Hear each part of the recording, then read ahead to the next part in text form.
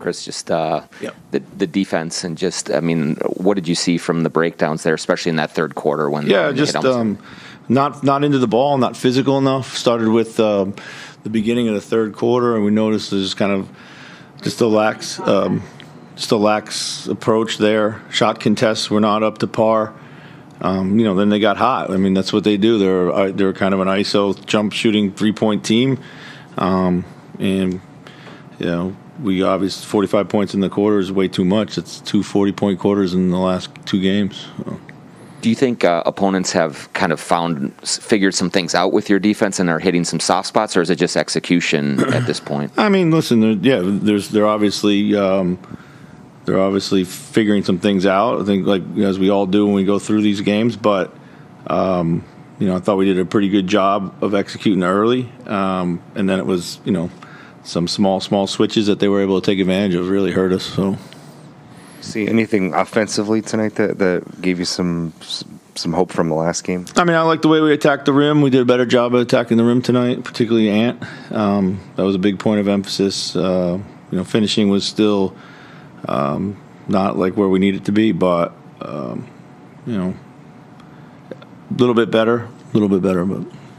Defensively, when they're hitting as many shots as they were, especially in the third, is there a bit of a letdown or kind of defeatist kind of attitude that creeps in when they're just hitting shot after shot, even if you are leaving them open? Yeah, I mean, listen, I thought we did a good job of fighting back. It was a 5-point game with 3:20 to play. That's like anybody's game, and then we lost our composure down the stretch. Whether it was poor execution, turnovers, the technical.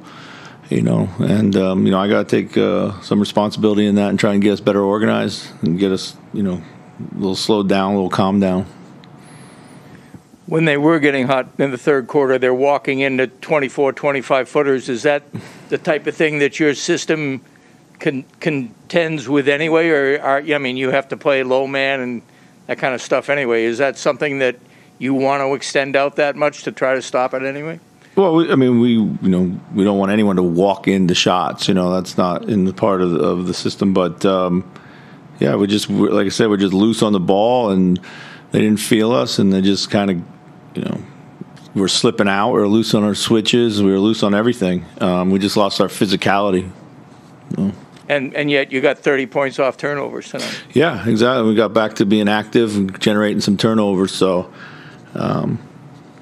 So that was good to see. We kind of slipped in that category, but we'll look at the tape. We got to play them again on Friday. Disappointing when it's like your most veteran player who maybe kind of led the charge in losing the composure late.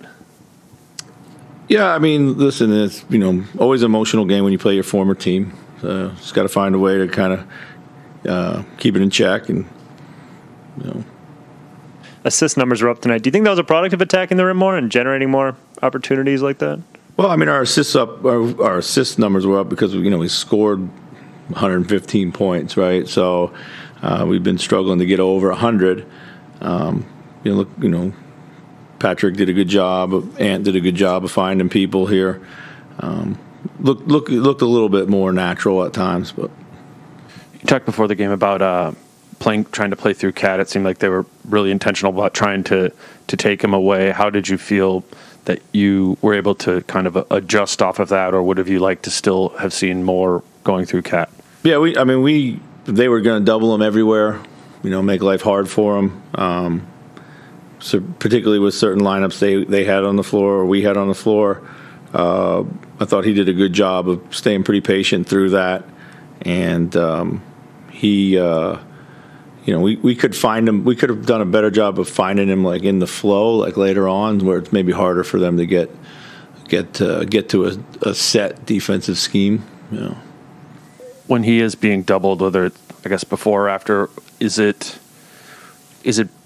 are you going for your players to be spotting up around the 3-point line more, or cutting, or where's the balance of that? Yeah, we need to have cutters and spot up guys. I thought he did a good job of putting it out. I mean, they were swarming him down there, and he had a couple good finds out of the post for sure.